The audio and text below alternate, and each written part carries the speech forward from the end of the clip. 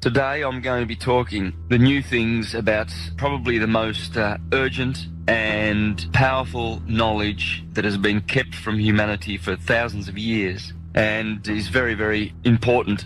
This is esoteric truth. Exoteric truth denies this. A massive amount of thinking, like a truly stupendous amount of thinking, has gone into sex without procreation. Do you know about sexual alchemy? There's 33 vertebrae in your spine. There's 33 years in the life of Jesus Christ, yeah. Substance that comes from your medulla, which is basically completely looks like the Ark of the Covenant. Has angel's wings around it. This substance comes from your medulla, makes the trip down your spine to your sacrum, which is the Christ coming down into human form. And if you don't squander that essence, that sexual essence, it ascends again and goes back up to heaven, which is your thing. It's also the story of Santa Claus. Why he comes down the chimney is because this juice or this whatever substance actually passes what's called the claustrum, which is where they got Santa Claus. So it goes down the chimney and back up the chimney.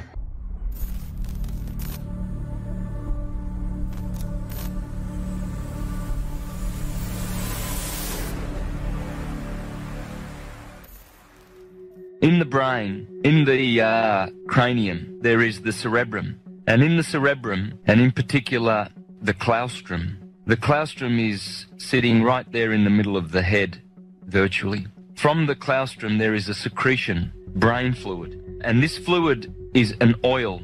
And in ancient times, this fluid, in Greek, it's called Christos. It's called the Christ. It's this beautiful fluid which comes from the cerebrum and pours down the spinal cord. It goes down the spinal cord and it reaches the sacral plexus, right next door to the sacrum, which are the 5 second bottom-most fused vertebrae bones at the bottom of the spinal column.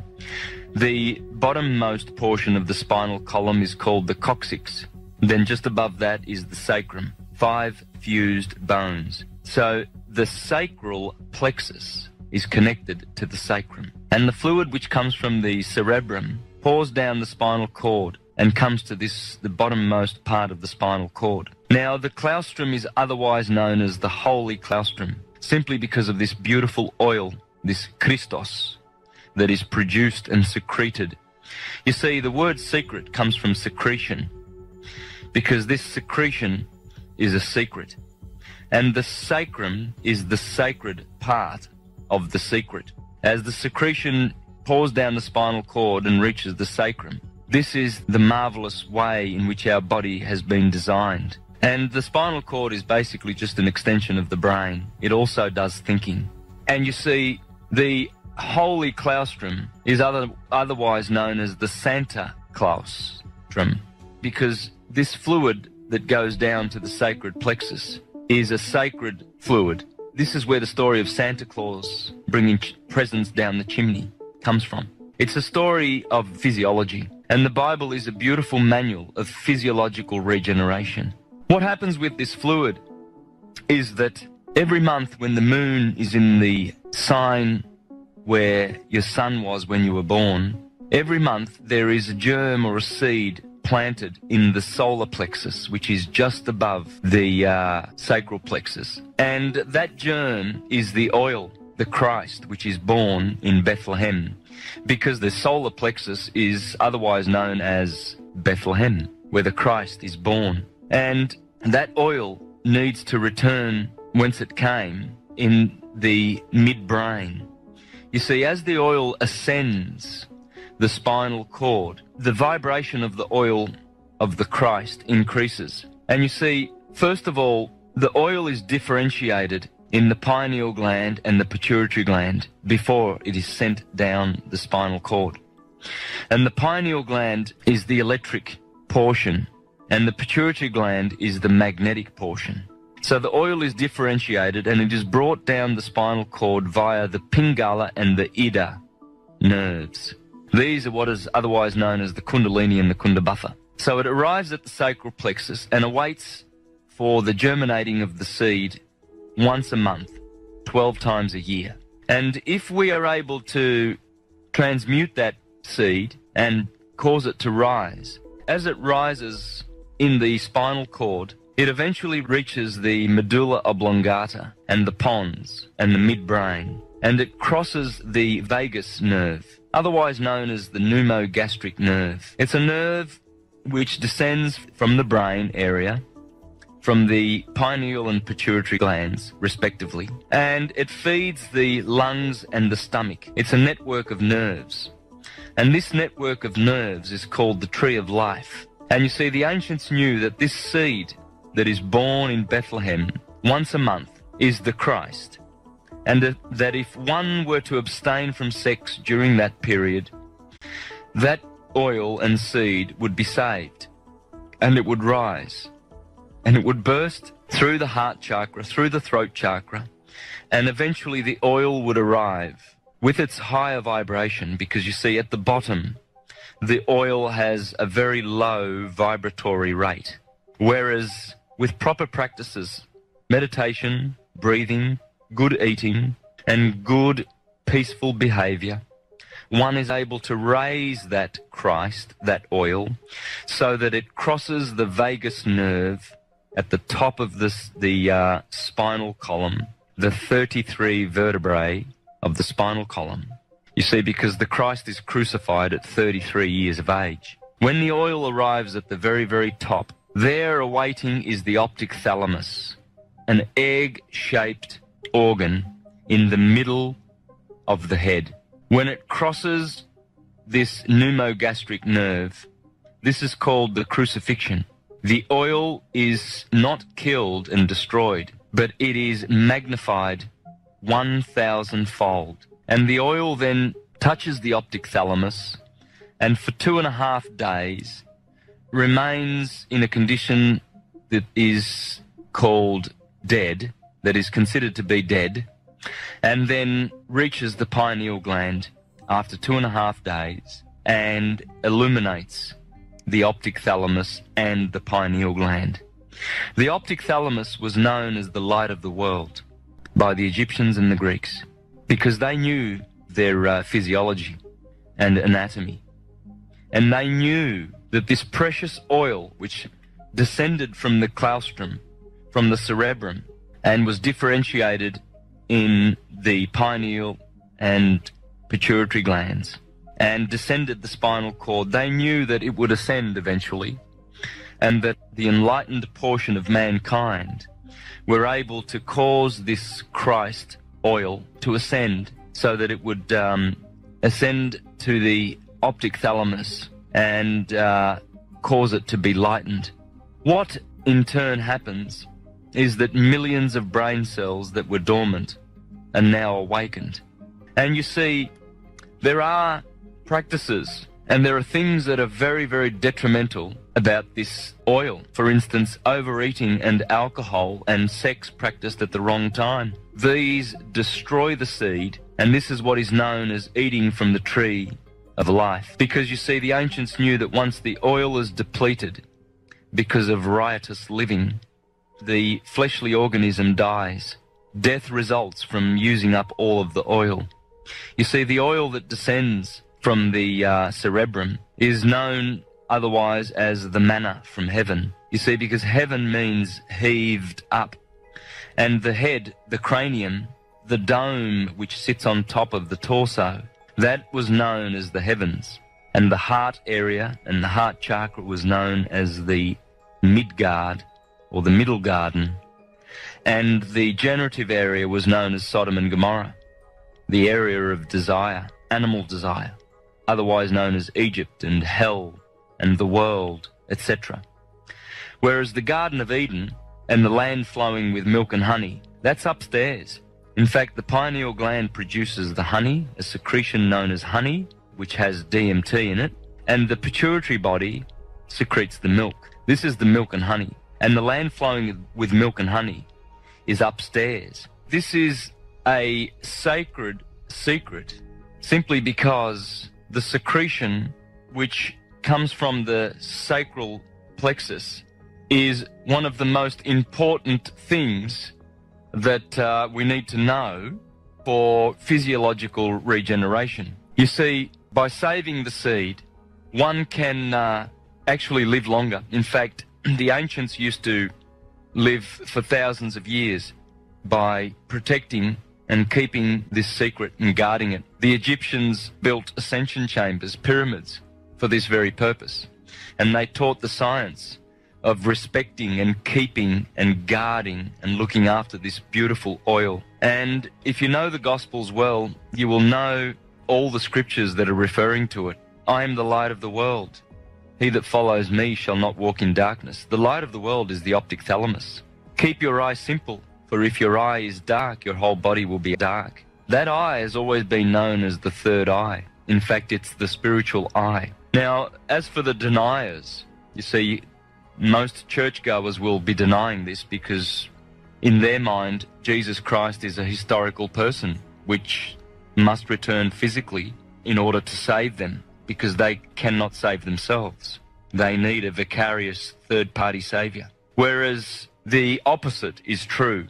And this is what the so-called Apostle Paul was talking about when he referred to the sacred secret of the Christ within, the Christ that dwelleth within. For you see, the kingdom of God is within. It's not without. And in fact, the words of Jesus are pretty clear where it says, do not be looking out there, for the kingdom of God will not come with striking observableness. Don't look here and don't look there, because there will be deceivers saying, oh, there he is, here is the Christ, there is the Christ. Because the process is within. And unless one is able to raise that energy and get out of the bottom chakras. You see, the bottom chakras deal with sexuality, strife, envy, power, greed, wealth, and all of those things. And if one is constantly seeking those things and constantly eating of the fruit of the tree of life, you see those beautiful nerves, the pneumogastric nerve system, they are responsible for bringing the oil back up to the top of the chimney, because Santa Claus brings good presents, those beautiful spiritual presents. And we are the ones who are responsible for channeling that oil, that Christ seed within, so that it eventually is crucified in the middle of the head. You see, the cerebrum is hollowed out, and the midbrain and the limbic system at the top of the spinal cord is the holy of holies. And the cerebellum, which sits at the back of the brain, this is otherwise known as the small brain. The cerebrum is associated with the top of the head, Aries, and the cerebellum is associated with Taurus, and the left brain, the male left brain. The right brain is the feminine, and it is connected to the cerebrum, Aries, the God brain. You see, we have the God man is the cerebrum, the Adam man is the cerebellum. In the past, people have lived for thousands of years by preserving and conserving this oil and transmuting it so that it reaches the optic thalamus. You see, what happens when the oil reaches the optic thalamus is that new blood is generated in the body. Until such time as this process has occurred, we will have old, toxic blood in our physical organisms. And in order to regenerate and produce new blood, the oil must be raised to the optic thalamus, and healing can occur. The millions of dormant brain cells are reactivated, because we all have these dormant brain cells in our brains. And this is why when you go down to the shopping mall and you see the way people behave, it appears that they are zombies, zombified, because they have not returned any of the oil. And in the Bible, this is known as tithing. You see, this is why the Bible says you must return 1/10 to the Lord. Remember, the Lord, the L-O-R-D, refers to the gold. This is how we turn lead into gold. Spinal cord is like a thermometer. And as the mercury rises with warmth, the more so, with enlightenment and consciousness and knowledge, we are able to raise the condition of this oil. And as it climbs the spine and ascends, it raises its vibration. In fact, when it gets crucified at the top of the spine where the pneumogastric nerve is crossed, this does not mean death. This means, crucifixion means to multiply 1,000-fold. And you see, not only is physical regeneration a result of this, but also spiritual regeneration. And one is able to experience the higher mind and clairvoyance. You see, mediumship occurs down in the solar plexus. There are 4 brains in the human body. The cerebrum, what is otherwise known as the God brain, the cerebellum, which is the man brain, the medulla oblongata, which is responsible for the involuntary actions in the body such as breathing and blood circulation. And the 4th brain is the solar plexus, which is more related to the animal instinctive brain, which receives images from the ether, from the air, just like the animals do, and they react correspondingly without reason and logic, instinctively. This is why it is so important to raise the oil, so that one can get out of the lower mind. The lower mind is the solar plexus, and wrought with problems. This is where the elites have known this secret. They have destroyed it because they have gone after the so-called heretics and renegades and unbelievers who have been teaching the true story of the Christ within and the ascension process within. Ascension is within. One ascends to heaven, the heaved up place, the dome of the cerebrum.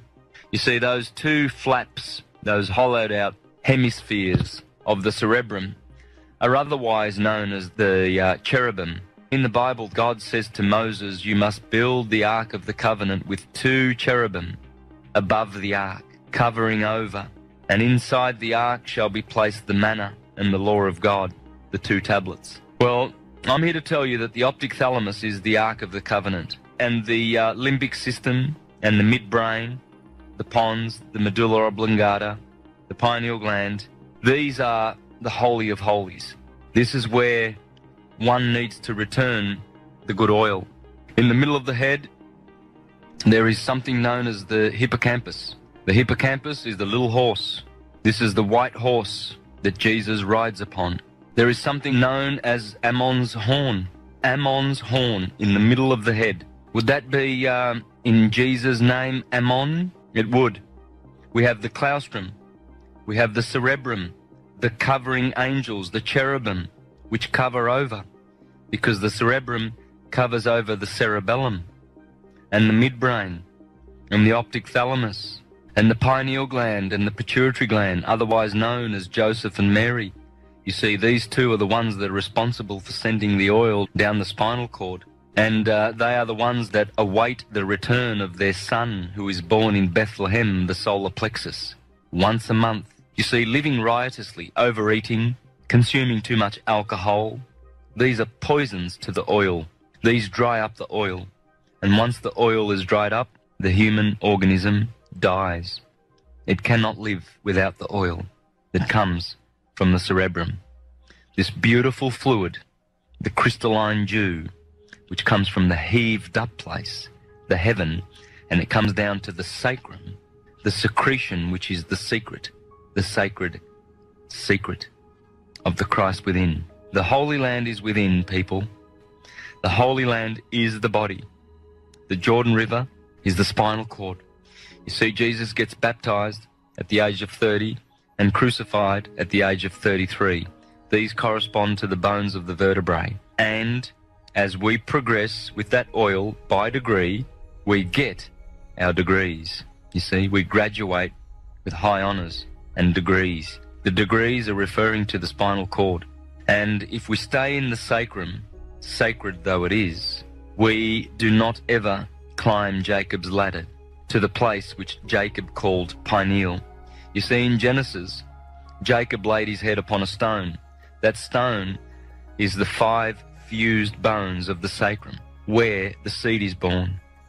And if we are able to wrestle with the angel, as Jacob did, and he got a name change to Israel, then we are able to see God face to face, because that's what Jacob did when he climbed the ladder. And he called the place Peniel. Interesting. Peniel sounds like pineal. Well, it is. In the Bible, in Colossians chapter 1, verse 26-27, it's one of the epistles of the Apostle Paul, and he said there in Colossians 1, 26-27, the sacred secret that was hidden from the past systems of things and from the past generations, but now it has been made manifest to his holy ones, to whom God has been pleased to make known what are the glorious riches of this sacred secret among the nations. It is Christ in union with you, the hope of his glory.